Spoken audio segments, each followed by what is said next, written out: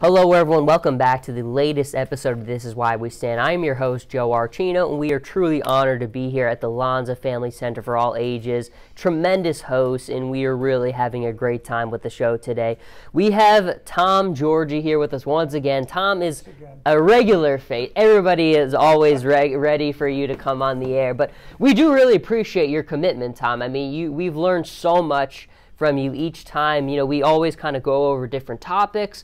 Of course, we've really hit so much with you, but you always add so much to the program, and we truly appreciate you always making time for us. I'm sure by now everybody realizes that I'm a ham, and being in the music industry and the entertainment field, I love doing this sort of thing. So believe me, it's my pleasure to do these shows for a number of reasons, not just that. Well, I think you just are so open and always teach us so much, and you have so much knowledge that you just always make us learn and think about things differently. And that's one of the reasons I thought it was perfect to have you on for this program especially. This is a season, we're in December, we're getting close to Christmas. It's a time for gratitude, to really remember why we're here, and for the reason we can all be with our families on Christmas and sitting around the tree opening presents is because people such as yourself were away from your families at time, protecting our country. And I think certainly for you, maybe you can take us back to what that was like being in Vietnam, away from your family. I'm sure not an easy thing by any means. Yeah, well, fortunately, I left for Vietnam on the 31st. I flew out of Kennedy, San Francisco, Oakland Army Terminal, and then left for Vietnam. I think we were crossing the international date line. I'm not exactly sure, but I know I arrived in Saigon on the 5th of April, 1966, and my first holiday away from my family was Easter Sunday. And that was always held at our house. We spent Christmas with my mother's side of the family, and Thanksgiving and Easter with my father's side of the family. But we held Easter dinner, so I knew that not being there, I was going to miss that terribly, because I grew up with that and loved the holiday and loved my family. So it was really hard. And like I showed you that picture, that was Easter services for me, April '66, and believe me, it was really heartbreaking being away from my family.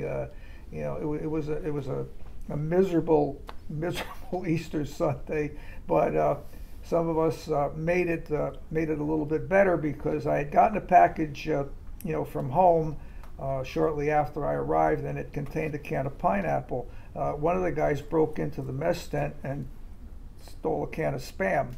So we cooked that up, and I put the pineapple out, and we made ourselves a little impromptu Easter dinner, which made the day a little bit more enjoyable for all of us. But being separated, is really the lousy thing, and it really hurts so bad. Christmas, I was home for, and I didn't expect to be. Getting wounded and being sent home, earlier, I did not have to spend Thanksgiving and Christmas away from the family. And when I got home, and my grandmother, who was the only grandmother I knew, because my father's parents died before I met them, she came to St. Albans to visit me. They wouldn't bring her the first day. They wanted to see what I looked like. They brought her the second day, because she was elderly. And she sat next to my bed. I get a little choked up even just thinking about it. And she said, "I pray to God to send you home for Christmas. Not this way, though. I didn't want you to come home this way, but I wanted you home for Christmas, and God answered my prayers. I'm just sorry that you had to get hurt, but I was home for Christmas, and thank God for that, because that was a big holiday for me and for the family. And if I was in country away from them on Christmas Eve and Christmas Day, it would have really driven me crazy, because that's one of the things. Being in Vietnam, we were a day ahead with the international date line. So when it was Saturday night, in Vietnam, it was Friday night back home. I knew what everybody was doing back home. I knew it was Friday night. I knew where all my friends were going to be, and how badly I wished I could be there with them. So same thing for holidays. You know, I knew what was going on certain holidays and what I would have been missing. So thank God for, you know, small favors. I was told I got the $1 million wound because I would live to tell the story and get out of the war, and that's why it's called a $1 million wound, because it's worth $1 million to, you know, get out of the war and live to tell about it. So I'm happy I made it home for Christmas, and you know, like I said, Easter was hard for me, but I got through it somehow. And then there was 4th of July. I was in the hospital on 4th of July, and that was another big holiday for our family. You know, we used to all get together. My uncle worked for a private girls' school in Greenwich, and he had the run of the whole place. And you know, he had a little cottage on the grounds of the Greenwich Academy, and we used to all meet there for a huge clam bake on the 4th of July. And that always, you know, somebody always towards the end of the day would get a water pistol out and squirt somebody, and then, you know, another one would get one. And, you know, by the end of the day, we were dragging out garden hoses and buckets of water, and, you know, we'd all be laughing ourselves silly, but we would be drenched, you know, with water, but we were having the time of our lives. And, you know, I was laying in the hospital on July 4th, which was actually July 3rd back home. Now on July 5th, I flew out of Quinyon going to Clark Air Force Base, not knowing I was going home. I didn't find this out until I got to Clark Air Force Base. They didn't tell me where I was going. They just said, you're going to Clark Air Force Base. I figure I'm going there, I'm going to get patched up, and I'm going to get sent back to my unit. Because every place I wound up, when I first got, the first hospital I wound up in, from battalion aide to brigade, every place, you want us to notify your family? You want us to notify? I said, no, don't anybody send any telegrams. Like, my mother is under a doctor's care. Anybody comes there, she's going to have a heart attack and drop dead in the doorway. So don't do that. But yeah, it was you know, it was you know, hard in many ways, being away from the family, knowing, like I said, I always knew what was going on back home, and you think of that when you're separated from your loved ones and your friends. You want to be there so badly, and you're you know, you're in this horrible situation, which combat is.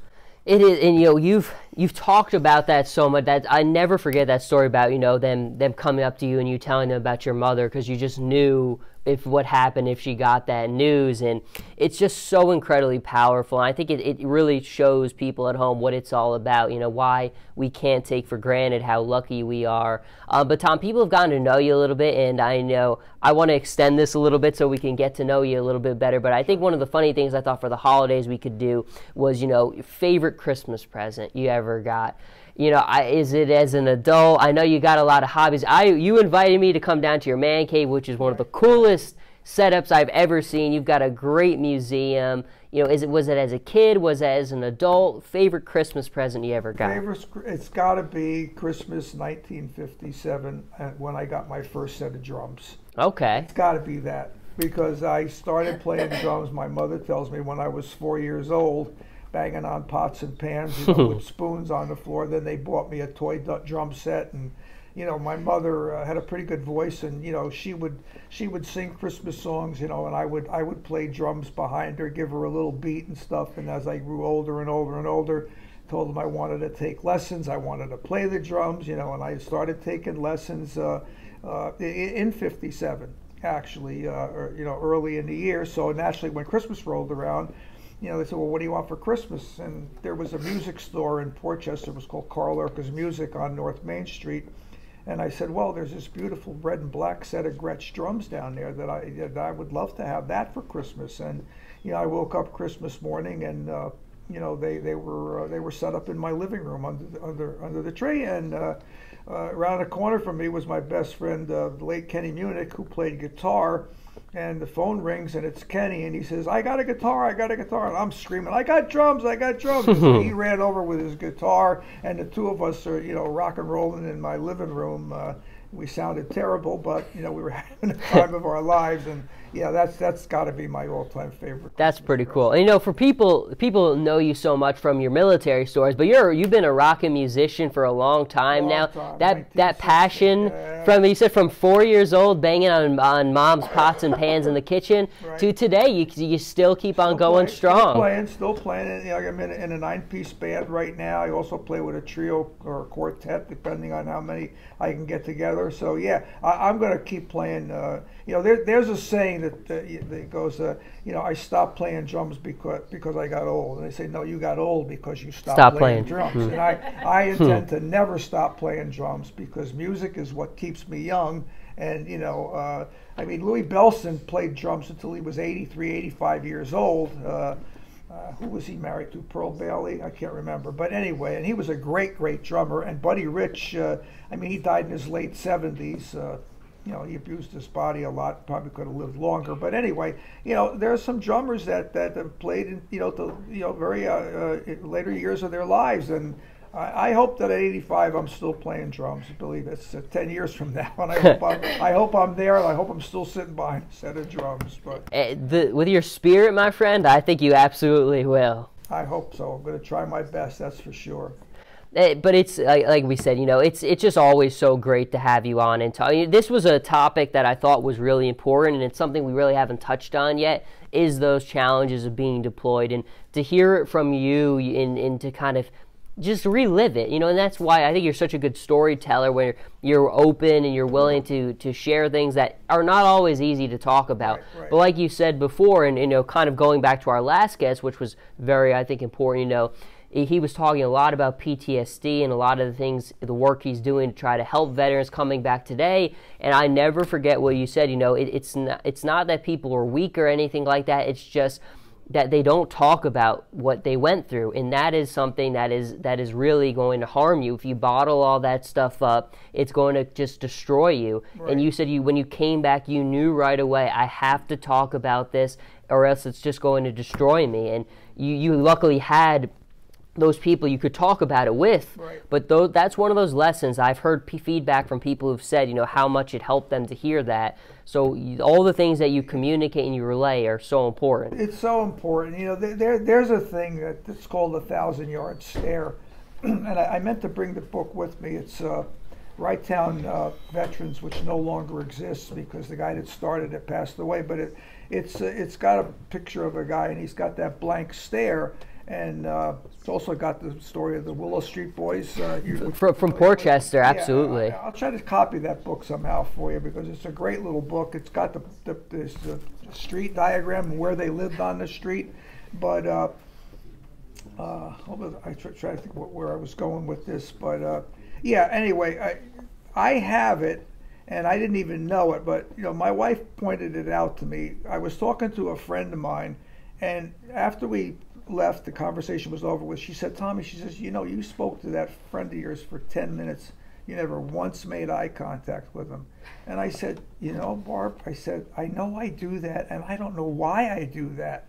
And that's all part of the 1,000-yard stare. And I didn't find out until years later, when I started being evaluated for PTSD and started going to group counseling and speaking to doctors about it.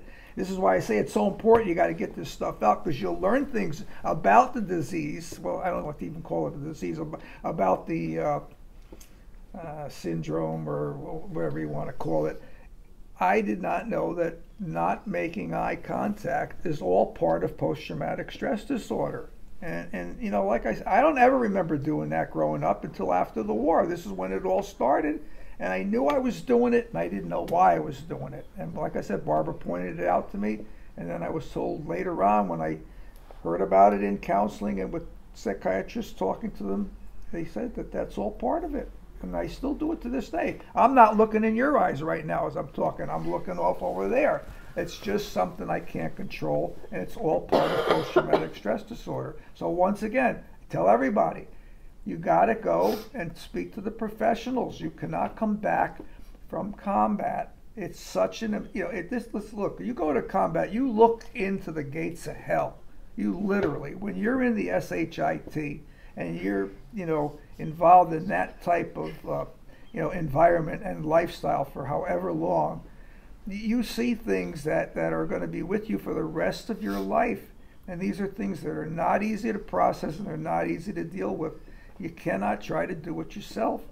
And like I told you before, and I told my mother this when she told me, don't talk about it, don't talk about it. I said, Ma, I have got to talk about this. You cannot keep what I saw bottled up inside of me. Otherwise, I'm going to explode. And that I always felt helped me just to, anybody asked me a question, well, what happened? I would tell them, I would tell them, what was I going to say? I don't want to talk about it. That's the wrong thing. You got to talk about it. And a lot of guys make that mistake.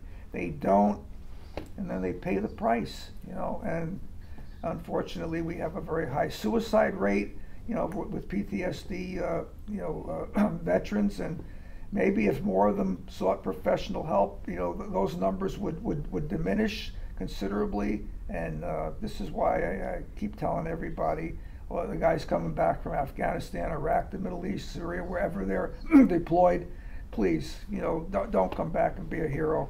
You just go talk to the pros, and get the help you need. If you got to be on medication, be on medication. Whatever. Do whatever you need to help keep your mind healthy, and then you'll hopefully live a productive, and semi-normal life. Your life's never going to be completely normal.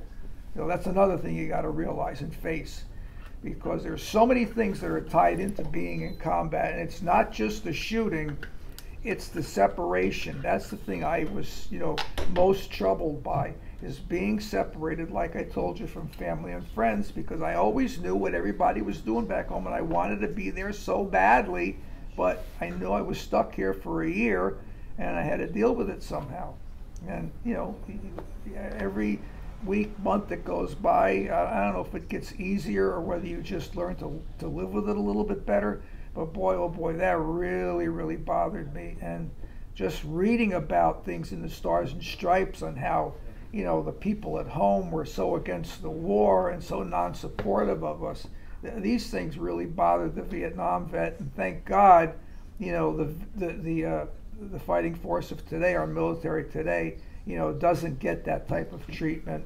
They're revered and they're treated as heroes when they come back, as they should be. And if that's because the Vietnam, had to pay the price for them, for them to get the accolades that they deserve, well, so be it. I'll take that gladly. And I hope that everybody that marches off to war gets to march home again and holds their chest out and their head high.